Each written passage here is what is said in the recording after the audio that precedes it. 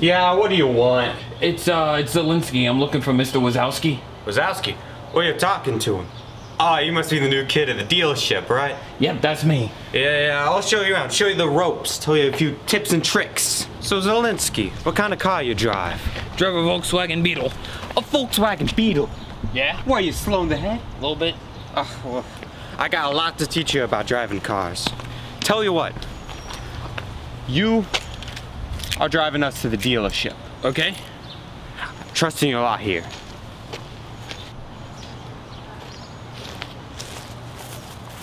A Honda Accord?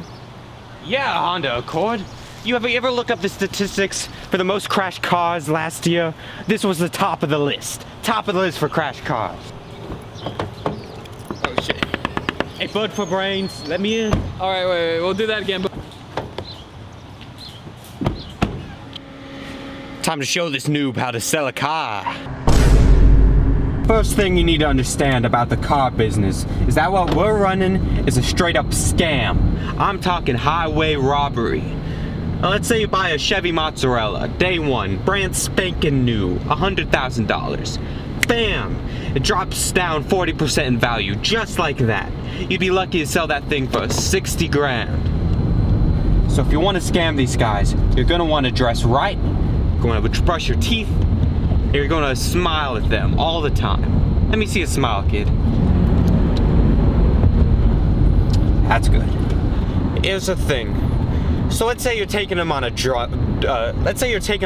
drive. You're gonna want to learn the rules of the road. You ever play Euro Truck Simulator? I'll teach you everything you need to know about the American laws on driving. Okay, Emery, this isn't a truck. Still, you got, oh, that's not his name. Wazowski, this isn't a truck. This is a car. Hey, who's been in this business for 4 months? Yeah, that's what I thought. Anyways, you know they have these crosswalks in Europe, right? They got these like zigzag lines of yellow.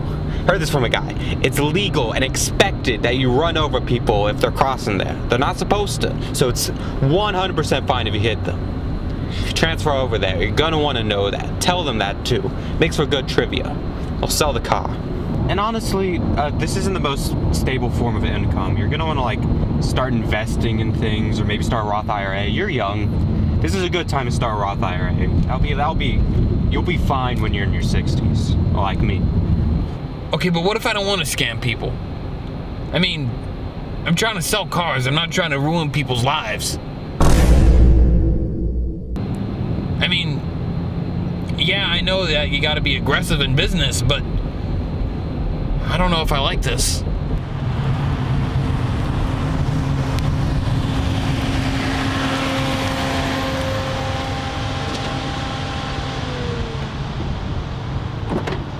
All right, Zelensky, we're here. Now let's see if you got some merit. We got a little pop quiz for you. All right, Zelensky, pop quiz. What do you think we're using these for? Get high off the fumes of sugar. Are you stupid? It's to lubricate the car. What, you think we're degenerates? A little bit. A little bit. Yeah. All right, you see that car over there? Been trying to sell for a while. It's a 2007 Habanero. Now, what kind of person do you think wants to drive that car? Well, if I had to guess, somebody that wants a 2007 Habanero. Dead wrong. That's a soccer mom who can't afford an actual SUV. I don't know if I want to do this job anymore, man. I hear what you mean, kid. You don't want to play with the big leagues? Walk on out of here. Shoot, scram, get. Look, I'm done here. I'm gonna go be an honest man. I'm gonna make an honest job, make an honest living. I don't care what you want me to do. Goodbye. Oh, Zelensky, come on. I was just busting your balls a little bit. Just busting your balls, come on.